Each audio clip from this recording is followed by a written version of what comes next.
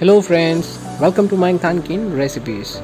Friends, આજે આપણે જોઈશું રોટલીમાંથી કોન કેવી રીતે બનાવવા.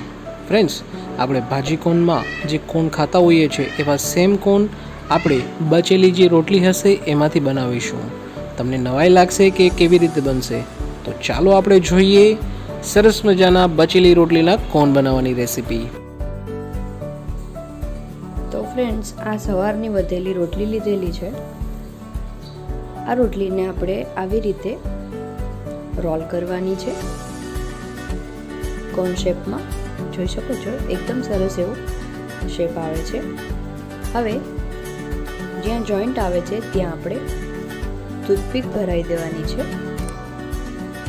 ખૂબ જ હળવે હાથે આ કામ કરવાનું છે, નહીં તો આપણી રોટલી જે છે એ તૂટી જશે. જોઈ શકો છો એકદમ સરસ એવો શેપ આવી ગયો છે. બધા જ રોટલીના કોન જે છે એ આપણે આવી રીતે વાળી લઈએ. તેલને આપણે એકદમ મીડિયમ ફ્લેમ ઉપર ગરમ કરવાનું છે અને જરાય વધારે તેલ આવવા દેવાનું નથી. હવે આવી રીતે કાંટા ચમચી અથવા તો વેલણ કોઈ પણ વડે તમે અંદરથી હોલને પકડી રાખી અને પહેલાં એક સાઈડ તળવાનું છે.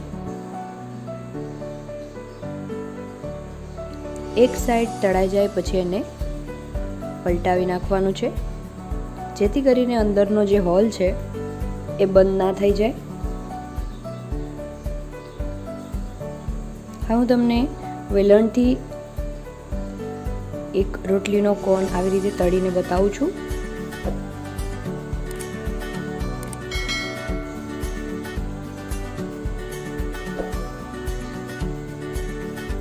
જોઈ શકીએ છીએ વેલણ લાંબુ હોય એનાથી ફાયદો રહેશે કે હાથમાં ગરમ પણ નહીં લાગે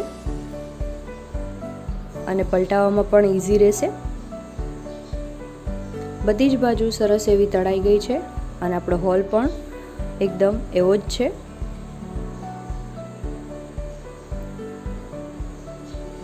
ફ્રેન્ડ્સ, આ એટલી એકદમ ઇઝી રેસીપી છે કે કદાચ તમે જો ભાજીકોન ભાવતો હશે તમને, તો તમે અવારનવાર આ કોન બનાવી શકશો. હવે તળાઈ ગયા બાદ અને ઠંડુ થઈ ગયા બાદ આપણે ટૂથપીકને કાઢી લેવાની છે. જોઈ શકીએ છીએ અંદર સરસ એવી જગ્યા છે ભાજી ભરવા માટે.